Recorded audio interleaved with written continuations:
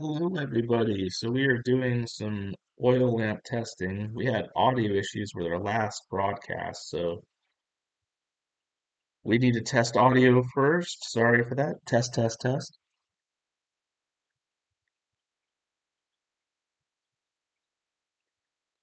Yeah, we seem to be live and we seem to have some audio. So I don't know what happened last time. I'm gonna chalk it up to one of the connections was bad. So what are we doing? Do we need to have the camera a little bit higher? This is some award-winning photography work here, everybody. You don't just get this on any channel. Only on this channel. So first of all, you notice in the background we have not one but two fire extinguishers. This is just for our own personal testing. This is a continuation of a customer question about Wick. We've done some testing. This is our quarter-inch round cotton. We have a quarter-inch fiberglass. So that was the question. Let's keep this quick. We don't have much time. Go ahead and open up the sliding glass door, get a little air in here. So we're just going to drop a couple drops of fuel. Now, each of these have been used multiple times. If you go back through our other YouTubes,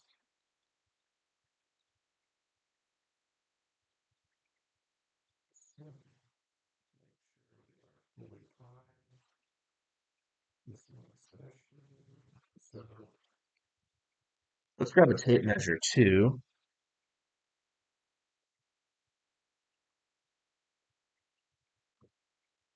And let's see. I want to probably have a little more exposure on this one.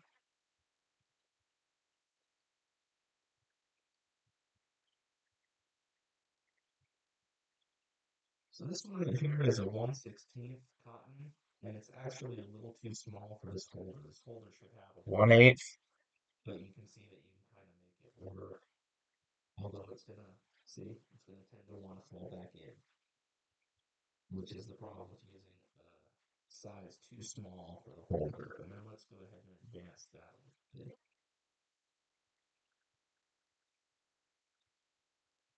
So we're not trimming it, we're just gonna give it a little more width to this with. Sure we dry our fingers before we light any fire. And again, this is just for my own personal testing. Do not do this at your own house. Have two fire extinguishers off camera. And I've also done a lot of these videos if you check back over the years, so I'm fairly comfortable making my own lamps. So you'll see here, that is too much flame. And even this one, you can see what they die down back to. Let me test the audio again, because that last video was a mess.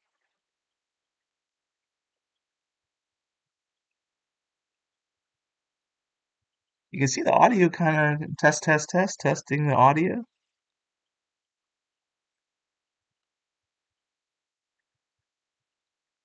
It was interesting. I thought I heard a crackle in there. Okay, I hope the audio is okay for everybody. I'll try to speak close to the microphone.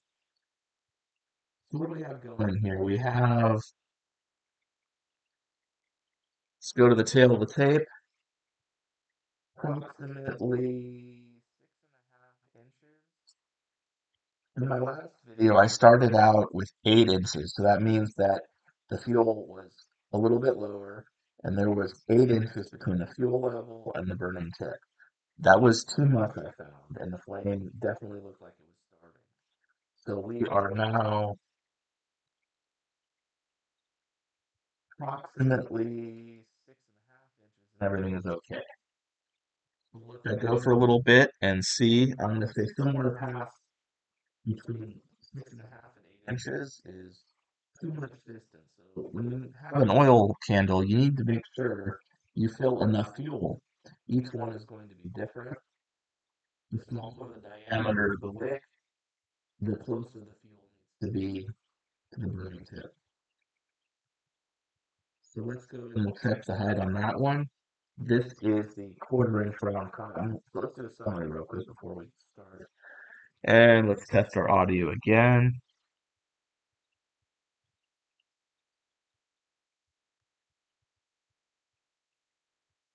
So that's interesting. It might just be you need to be right next to the microphone. Yeah, okay, I'm gonna have to connect. I have a microphone we use for our music work, and maybe I'll just have to connect that up whenever we're doing live stream. Seems like this microphone on this laptop is very sensitive to being any distance away. So let's do a test real close.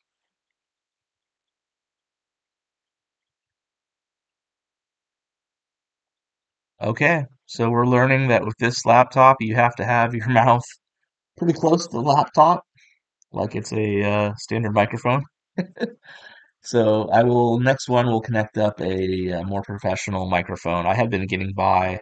Makes me really appreciate that the laptop has some strengths, even though it was a much weaker laptop as far as processing power.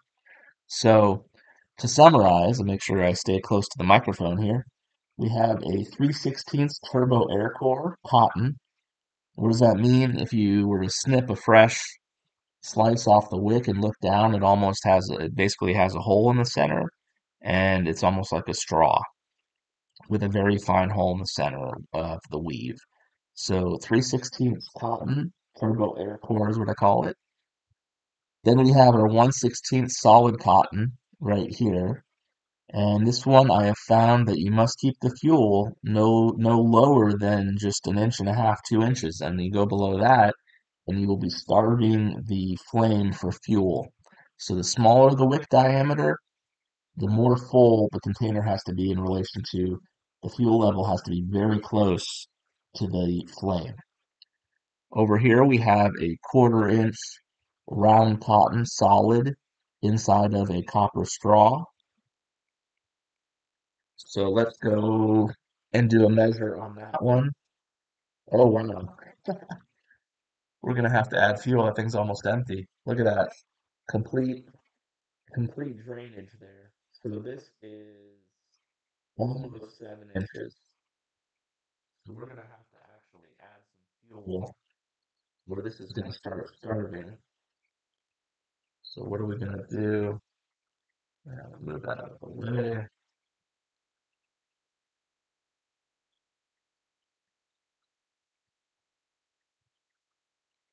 All right.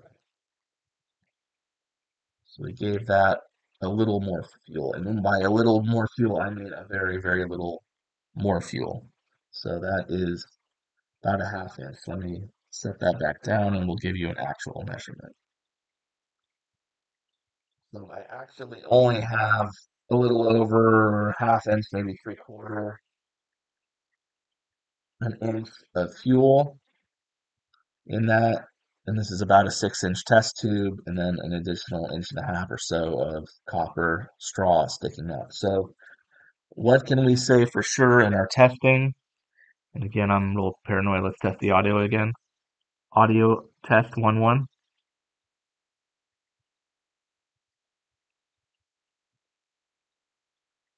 It's not perfect. Okay, so this laptop definitely needs an external microphone. So, oh well, everything is a trade-off. So we'll make do. I'll try to speak very close to the laptop here. What have we learned? That putting a wick inside of a straw, a metal straw, substantially increases the distance the wick can pull fuel. And why is that? Because in freestanding air over here, you only get the wicking of the wick. If you have your wick inside of a metal straw, you're getting additional wicking action between the wick itself and the wall of the straw. So it's like having two wicks in one if you put it inside of some sort of a metal straw, it would seem. So definitely you can increase the distance between the flame and the fuel level by putting a wick inside of some sort of a metal straw.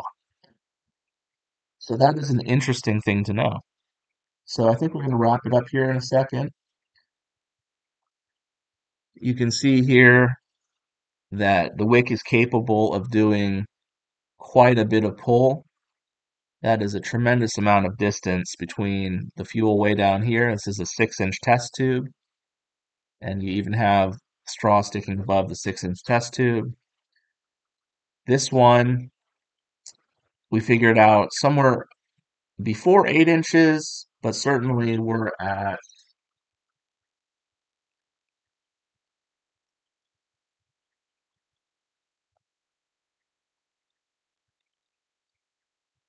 A good 6.5 inches. So we're a good 6.5 inches at least, which is more than usual. There was a website I had found when I was doing research that said 6 inches was a maximum, and that was with half-inch fiberglass. So definitely by putting in a straw, you're substantially increasing the wicking ability of wick. So you can wick more with a straw. So we'll just let that go for another minute or two. I think we'll just make it a short video. I would like to do substantial testing down the road, and I basically want to put together a table for everybody. What is the lowest level you can have the fuel by wick type and by condition? Meaning, is the wick freestanding in air or is it inside of some sort of a straw? And I won't be able to do the straw test with all of them because not every wick fits. This 1/4 inch fits perfectly inside of this particular straw. So, and then I also wanted to show here in my instructions, I suggest people put some sort of a gravel in the bottom of their bottle. Not only will it create weight, but also all of this area with gravel now you don't have to fill with fuel, because what we're finding here is that you're not able to use, let's say this is a 6 inch reservoir, you're not necessarily going to be able to pull all the way down to 6 inches. So rather than just having fuel at the bottom that is never able to be used, you displace all of this distance with rock, glass beads. You can get really creative. You could buy a package of stainless steel nuts and washers, or anyway, you could have a lot of fun with it. You could figure out all kinds of interesting things as long as they don't interact with the fuel. So that would have to be something like rock or stainless steel. That would be about all I would recommend. So aquarium gravel is very nice. I don't have any right now, but aquarium gravel is basically like this, but much more colorful. And that worked very well I did that at Northwest World Reggae Festival, and that looked very nice in clear wine bottles filled most of the way with aquarium gravel, and then a half-inch wick sticking out of the top. So we'll just let that go for another minute or two. Maybe we will test our audio again because, like I said, I was a little paranoid here.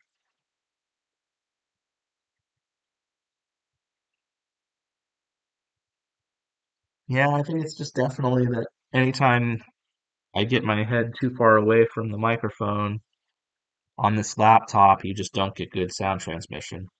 So that's good to know. Next time I will go to the trouble of connecting a real microphone, and that should be a lot better.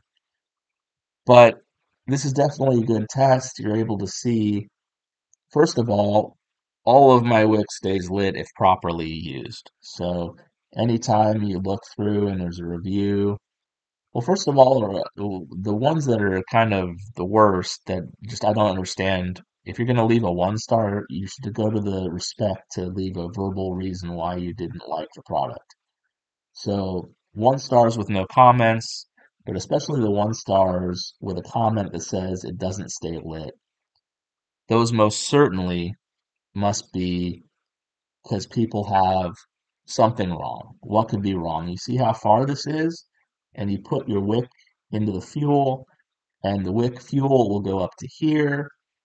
And unless you drip a bunch of drops down the top to make it wet from there to wherever you know, I should almost do some colored fuel. And then we can see if you just that's a great another test. We'll just set wick into colored fuel, and we'll see how far the fuel will pull up the wick and where it stops at. And then you'll see that unless your wick is right next to the fuel level, you need to add some extra drops down the top to prime it, because what'll happen is you'll have the fuel will go up to here, and then from there to down there is all completely dry, and it just won't do anything. If it's a cotton, it'll just like you're lighting a piece of string on fire. If it doesn't have any fuel in it, it'll just burn down and bad things will happen. So looking through the reviews, there's definitely uh, I want to work very hard on education because I personally had no idea about making oil lamps when I started selling wick. So I started selling wick with no idea how it works because everybody lives in a world of LED lights. So only if there's an emergency And really, an extended emergency is where oil lamps come in because a battery flashlight, will last, an hour or 2 hours, maybe a little bit longer. But if your power's out for a day or 2 days, you need an oil lamp because otherwise, or you need to have a ton of batteries on stock. So we'll wrap it up in a minute. Everybody's going to come back from the park. I had a few minutes to do some testing and take care of some stuff, get work done. So wanted to fix the problem with the other video, and now I can send this off to the customer. So my initial testing was with quarter cotton. Now I've done the testing with quarter fiberglass.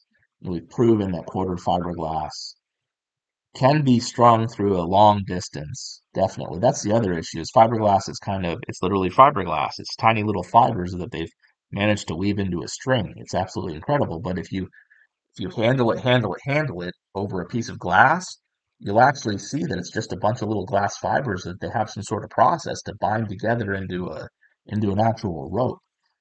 So I was really impressed that I was able to string this. This is a foot long piece of copper tubing, and I was able to string quarter-inch fiberglass through. And so what I did was I strung through a bunch extra because what'll happen is I would always cut way extra and have it dangling in the bottom of the bottle, and that way the wick will last longer. Definitely want everybody to get the maximum use out of their wick. So by doing that, eventually, you trim it, trim it, trim it, because what'll happen is the top here is going to get uh, impregnated with carbon from the process of burning. It's pulling in the fuel has a tremendous amount of carbon in it, and then the carbon dioxide in the air, and you're pulling in 14 parts of air for every 1 part of fuel. So it leaves behind a bunch of carbon on your wick. Eventually, that'll be so carbonated and fouled with carbon that you'll have to pull it up a little bit and cut it off. And then you have fresh, clean fibers that can pull oil again. And then with cotton, it kind of burns down almost into a little piece of charcoal. And eventually you will have to pull it up slightly and trim it. Although I found I'm actually doing fairly well with just pulling a little additional cotton up, and then it kind of burns down into another ball of charcoal. So you'll see here we're getting near. See how that's died down over the time, over the length of the video?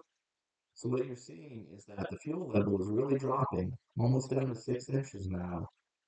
And in freestanding air, that's too much. You must fill your fuel very close to where your burning tip is going to be. So if you're using a wine bottle, you must fill the wine bottle all the way up to the very top of the neck. Because literally in a wine bottle, the only part of the fuel in a wine bottle you're going to use is from the top of the neck down to where the bottle starts to widen out. If you look at most wine bottles, it's a minimum of 6 inches, and some of them are even 9 inches before the bottle begins to widen out. And you think that I only have to fill it up to, let's say, halfway up the wide part of the bottle, but what you're doing is you basically made it way too far for the wick to pull fuel. You can see here we're starting to die out now. The flame was about a quarter inch taller when we first started the video. Let's do a measurement before we wrap up.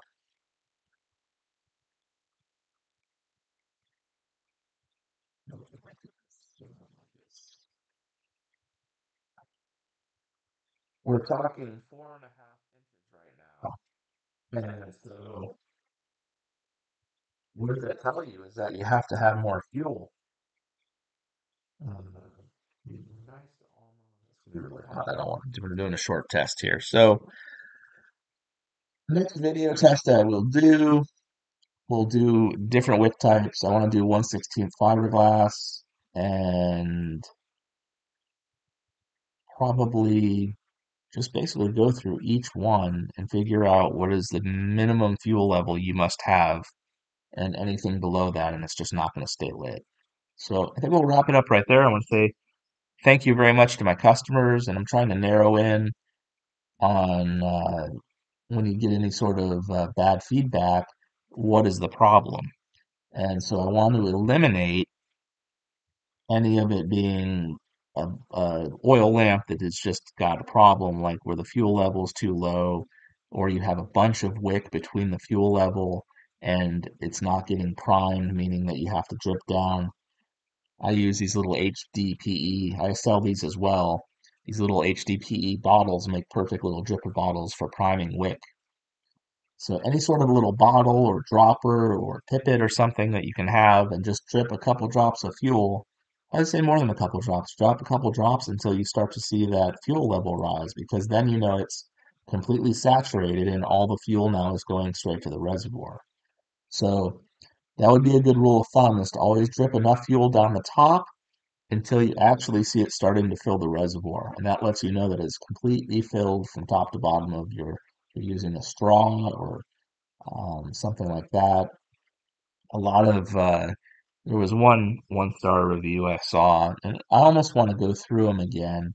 And I'm seeing, some of them are really suspect, where they said it's not 1/8, it's 1/4, and those ones are strange. And I sent them back a picture of my stainless or my glass holder with my 1/8 wick going through it, and I hold a 1/8 drill bit over the top of it, and just to prove that it's 1/8. So that could be issues of you look at a hole and you're trying to guess what size of wick needs to go in there. It's just really hard to tell. So unless you have a round feeler gauge like a drill bit, exactly the same size, and you know for sure. And the way wick works, when you size it, so if I sell a 1/8 inch wick, it actually has to be a little hair over 1/8. So it is actually a little wider than 1/8, but not 3/16 and not 1/4. But it must be, this is a 1/8 glass hole. And you'll see when I was fiddling with the 1/16, it kept on falling all the way right in because it's too small. So for a 1/8 to fit in a 1/8 hole, it actually has to be a hair over 1/8. So it's a little confusing, but it makes sense that if you order a 1/8 wick, it has to be a hair over an eighth. If you order a 1/4 inch wick, it actually has to be a hair over a quarter to fit in a 1/4 inch hole and not fall right into the fuel. So we'll wrap it up there. I want to say thank you very much to all my customers. I really enjoy doing this. I'm actually really having a lot of fun doing these testing videos, and I think they're helpful. And anytime anybody has any problems now, I can direct them to the testing videos so you can hear audio and visual help as to, and then also you can see we have all kinds of holders. We have a stainless steel holder, we have a glass holder, we have a copper straw. So my wick works in any kind of holder and any kind of a lamp as long as it's used properly. And there's not very much to it. Make sure your fuel is filled and make sure you drop fuel from the top down to where the reservoir is. So drip, drip, drip, you know, drip, drip, drip, and drop fuel down the top of the wick. Because otherwise, you could have a dry spot and it won't stay lit. Or if you don't fill your fuel level enough, it'll light, it'll pull all the fuel down to, let's say, here, and that's as far as it can burn down, and it runs because the fuel's not drawing up far enough. And if you don't have a complete wet wick from here to here, you won't have capillary action.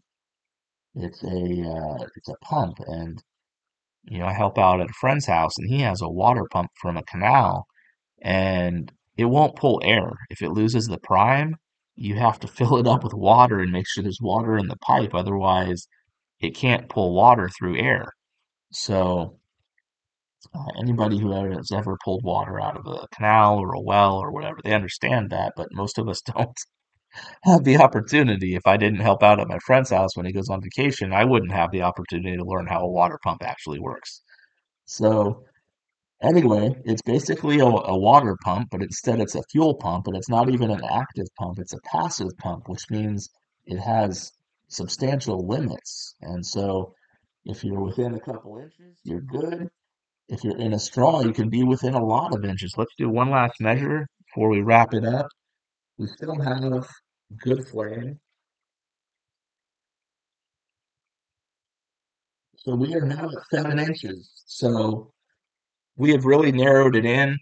So now between 7 and 8 inches is where this is going to starve for fuel.